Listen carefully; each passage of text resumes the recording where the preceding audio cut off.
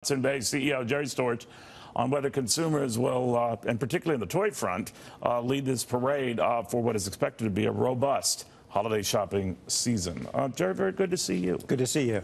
How are things looking on just the retail front in general from your perspective? Very strong. The consumer has been strong all year. They carried that into the holidays, and sales continue to be strong. And I expect this weekend to be phenomenal. This is Super Saturday tomorrow, and the calendar is about as perfect as a retailer dreams of. This is what you wait for, and it doesn't happen very often. So Christmas on the Tuesday, longest period of time between Thanksgiving and Christmas. This weekend's going to be huge. All right. Now, even in tough times, parents, adults don't skimp on kids. You've always reminded me of that. Yep. We've talked over recessions and bull markets alike.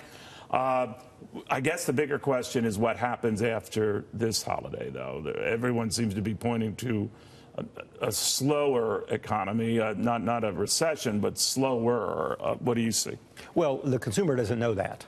And consumers tend to spend based on what's in their wallet now. Consumers are now.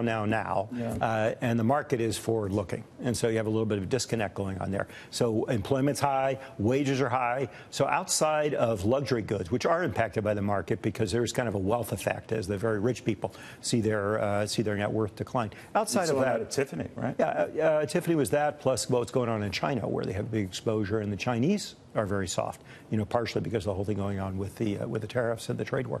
But regardless, the basic consumer is very strong. The economy is very strong on that fundamental level. Now, whether or not, they follow. So whether or not there'll be a recession next year and then the consumer won't have money in their pocket, that remains to be seen. But right now they do, and they are spending it, and they're going to spend it on Christmas, and they don't care about the government shutdown. Yeah. They've seen that. They really don't. They've seen that over. We in the media, I think we say that we've gotten used to it. But let me ask you about toys, your lifeblood.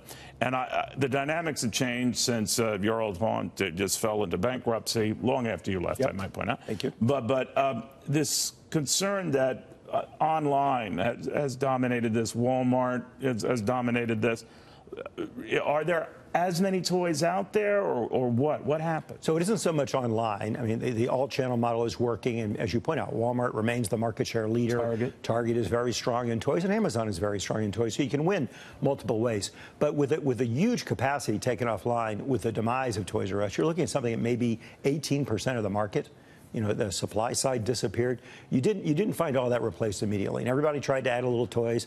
The people just playing around with it, the ones who added toys and never did it before, they're going to be so sorry, and they're going to lose their shirts, and they're not going to do it anymore. Right? Well, it is a complex business. You have to be able to pick the hits and back them big with inventory. And if you back the wrong things, it's just going to be write-offs come January because nobody buys toys in January. So you come back to Walmart, Target, and Amazon. They all bought more, but they didn't buy enough more to make up for what happened at Toys R Us. And there is a supply side. When you say enough more, what's in short supply?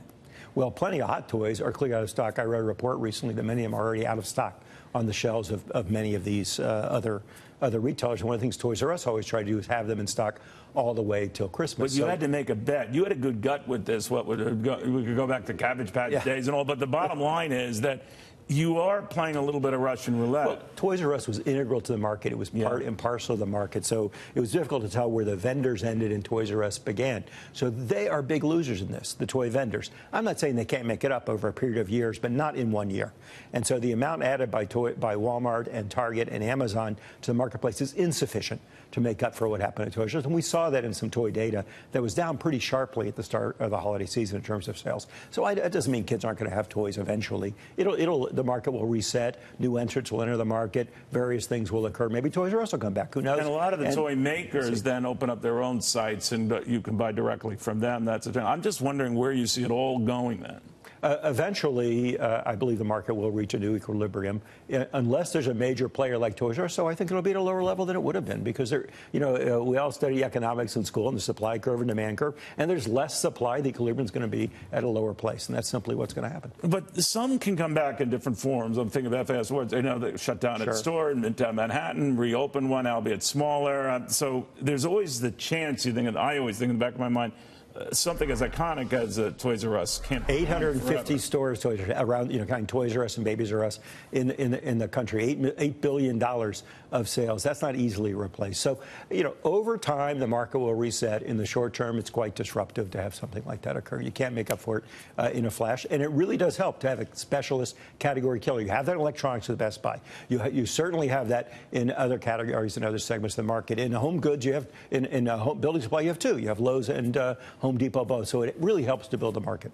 Now, consumers will still spend for Christmas. I want to emphasize that.